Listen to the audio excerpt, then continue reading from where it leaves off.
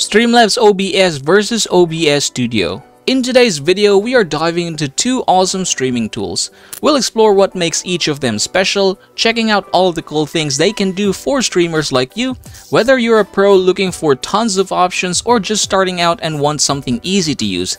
Stick around as we break down Streamlabs OBS in OBS Studio to help you pick the perfect one for your streaming adventures. Alright, first things first, we'll discuss Streamlabs OBS. Let's take a look at the good things that this software has. Number one, it has a user-friendly UI. So this one is very user-friendly. You can just go ahead and customize this even if you are a beginner. So the way that you're going to do that one is you can just go ahead and click this one here in order to make these things appear.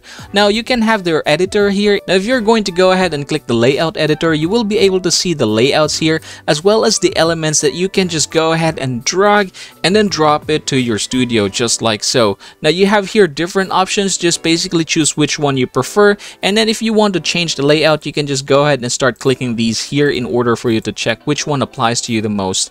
And then you also have your overlay here. If you're going to go ahead and click the scene, you will be presented with these. We have thousands of overlays, widget themes, and also site overlays. So for the site overlays, for example, if you want to change how your site looks, then this is where you are going to go. So you have different options here. Of course, some of these are free, some of these are paid, but you can just definitely try to look for them in here. Now, if you're going to go ahead and click this one, you will be able to see different categories as well. And then if you're going to go back to widget themes, just this one here, yes, we have widgets here and they're also very easy to install, and we're going to go ahead and take a look at them later on. Now back at here again in our widget themes, you can just start customizing your widget themes right away. So for example, we have here Pirate Hunter. This is from One Piece. So if you're a big fan of anime, then this one is the way you're going to go. Now you can just go ahead and click this one here, install widget theme. It is not for free, it requires Streamlabs Ultra, but don't worry, it is a bang for your bucks, guys. You can just go ahead and click the link in the description box and the comment section below, and you should get up to $20 of discount. Now anyway, again, please choose which one you prefer here, and then if, say for example, you want something that is for free, you can just go ahead and type the word free in here, just like so. And then you will be seeing here a lot of free options for you. So just go ahead and try to check which one you prefer. And anyway, we're going to go ahead and click this one here, the App Store. So we're going to click App Store Home. So here in your App Store, you have a lot of applications that you can use for free. So this will be part of your integration and something that you can use directly when streaming. For example, we have here the Streamlabs Music. So you can just go ahead and click this one here and then install it, and then you can have a lot of tracks that you can play while you are streaming. So yeah, basically I've tried this one, and then you can just go ahead and do so for yourself. If you're interested, we have a tutorial for this in our channel. Go ahead and check that out. Alright, number two, templates and themes. As you can see here, guys, I almost have nothing in here. So what I can do in order to make this a bit more beautiful is by basically adding templates and themes. Now how am I supposed to do that? I'm just going to go ahead and click this once again, and from here I'm going to go ahead and click the overlays and click scenes. Now from this point forward, I'm just going to go ahead and try to choose something here that is for free. You can just go ahead and type the word free in here, and then you'll be able to see here a lot of scene overlays for free. So the one that I like to use is something like this. Okay, I really like this one. But anyway, this is also part of it, so I'm just going to go ahead and install this one here because there's a kind of like a very good green color here, and I think I like this one. So yeah, I'm just going to go ahead and add, but again, just try to choose which one you prefer here. There are like 20 pages here. You can use all of them. Alright, now after installing this one, you can just go ahead and start choosing your scenes here, and then you also have your sources in here. Now, say for example, if I were to choose this one here, you will see some sort of transitions happen. Take a look at this one, guys. There you go. Isn't that cool? That is for free, everyone. I did not pay for that, but I think that looked really amazing. Similar to this one here. Okay. Alright, see, it's amazing, right? Now we're going to go ahead and click the live scene once again, and here you have your game capture. So if you're running the games already, it should be automatically captured. And yep, that's amazing, right? Now again, you can just go ahead and try to look for other things here. For example, we have the alert box library, and then you also have here your widgets and then the creator sites. Alright, number 3, integrated widgets. Streamlabs OBS excels in providing integrated widgets such as alerts, overlays, and chat boxes. And I'm going to show you some of these. So in order for you to add a widget, you're just going to go ahead and click this one here. And then we're going to go ahead and click the widgets here at the top. Now we're going to add an alert box. So these alert box are going to be used for donations, subscriptions, follows, bits, host, and so on and so forth. I'm going to go ahead and click add source once again. Alright, so as you can see, we have enabled them all. Now here you can start customizing these. For example, for the donation, you can change the image here. For the merch, still the same thing, YouTube membership, subscribers, super chat, so on and so forth. Now I'm going to go ahead and close this one, and as you can see, we have it here in the center. Now I'm going to add something else, so it's going to be a donation goal or a subscription goal, for example. Now we're going to click add source. So say for example, for the title, I'm going to call this one the name of the channel, and then the goal amount, say for example 700, and then the starting amount is 654. Alright, end date, we're going to set this one like 2 days from now, so 12/02/2023. Okay, click start goal. Okay, done. Alright, so here's how it looks right now. Alright, so say for example, we're going to put it here because our alert box is somewhere here in the top, and I'm going to show you this one, so that's why we make it big. Now say for example, we have 47 hours to go. If I were to click the test widget, alright, just this one here, you will see it here, subscribers. So say for example, there is a new subscriber, it should appear here in our alert box. Say for example like this. Alright, so you can see it appear in there, and then you can see that there is a new subscriber added in our subscription goal. So now it has become 655. Now you can just go ahead and start customizing these again. You can click this one here, and then there are a lot of things that you can add. Say for example, that widget is not here, you can just go ahead and click this one here in order for you to be able to use a custom widget. So you can use HTML, CSS, JavaScript in order to create your own widget. Now again, that is how it is. Number 4, we're going to talk about integrations. Streamlabs OBS streamlines the monetization process by incorporating built-in integrations for donations, subscriptions, and other revenue-generating features. So say for example, you want to enable your donation, you can just go ahead and click this one here, and then you should be able to see here below the dashboard. Go ahead and click that one, and we're going to go ahead and click tip settings once again.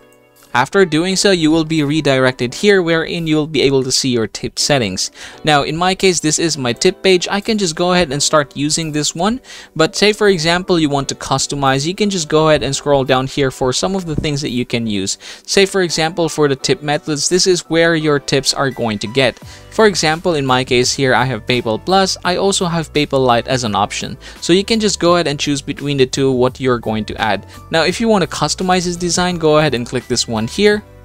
And then you can just go ahead and scroll down here for some of the things that you can change. Now, say for example, you want to check the tip history, you can also do that by clicking this one here. So you have your monthly tippers, you have your super chats, top tippers, band tippers, and you can also see here your members. Now, number 5, built-in chatbot. Also known as CloudBot, this integrated bot provides streamers with customizable commands, automated moderation, loyalty point system, and interactive features. Now here's how you can go ahead and set it up. You can just click this one here and you should be able to see your dashboard here. Click this one and then you will be able to see here your CloudBot. Go ahead and click this. And then you will be redirected here to your dashboard. And as you can see, I have disabled mine, but I've already tried this one using my other account. You can just go ahead and click this one here to enable this one. Alright, now it is enabled, and then go ahead and customize your settings here. For example, you have your mod tools here, you have the name. Name primary requires your Twitch account, and you also need to have like Streamlabs Ultra for this one. But yeah, we have modules, commands, timers, codes, queue, loyalty. So this is the loyalty points that I was talking about. So your viewers can earn currency while you are streaming. They can use their currency in their mini games, giveaways, and to trigger commands. And yeah, we also have others here like the loyalty store, polls, batting, giveaways, user management, importer, and of course, they are all customizable. Very easy to use, everybody. If you're interested in learning how to do that, you can just go ahead and start looking at the video here in the channel. And yep, those are the things that I like the most about Streamlabs. I want you to just share your thoughts on why you like it. So you can just go ahead and leave the comments down below.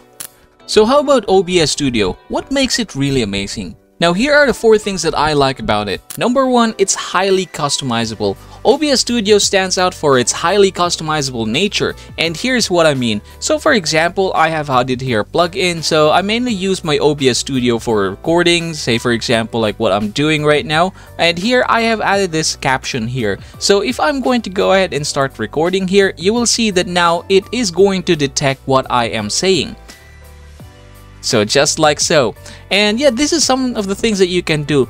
Now for the other plugins, you can just go ahead and open your browser, and from here you're just going to go ahead and search for OBS Studio plugins, and you will be redirected here in this website. Now here at the side, we have here the OBS Studio plugins. Basically this is for everything. You have there the themes, tools, scripts. We also have here guides for general, studio, and classic. Now in my case, you can just basically find here all the kind of studio plugins that you can add. So say for example, if you want to add a screen notes, you can just go ahead and click this one here, and then you will be redirected to this website here. Now we're going to go ahead and download this one, and then basically you can install it right away. It's very easy, very simple. If you want to know how to install it, there's actually a tutorial for that on YouTube, but yep, that's how you're going to do it.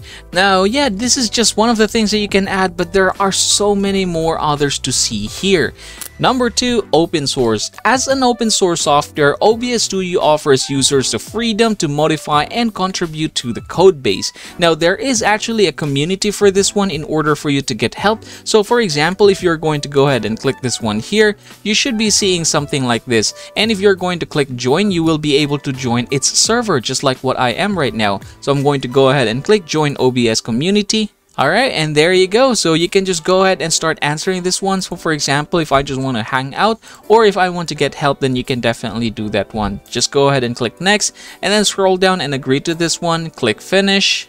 And then you should be able to see this one here. So of course, the first thing that you're going to see are the rules, but you also have here the support portal. So you can just go ahead and click this one here, and then you will see here all the kinds of supports that you want. So for example, I'm a Windows user, so I'm just going to go ahead and click this one, and then you will see here all the kind of problems, or say for example, you are encountering something and you want to back read, you can just go ahead and search it here at the top.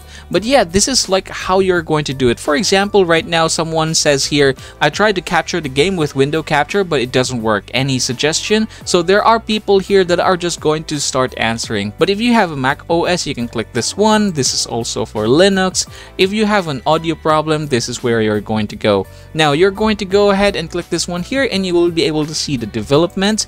You have the plugin and tools, you have idea suggestion, and then you have here the community for just talking. So it can be like related to tech, related to encoding, related to streaming, or basically anything that is off topic. So just go ahead and try to join this one here if you're interested in OBS.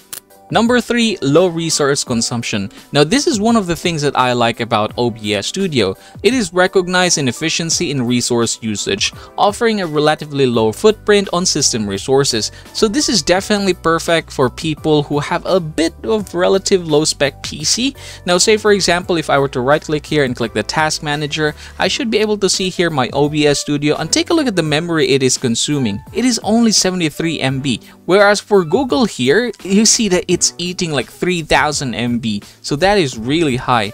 And then if you're going to go ahead and compare it to Streamlabs desktop, you can see that it's eating about twice as much, or maybe 3 times. So yeah, that's definitely one of the things that I like about OBS.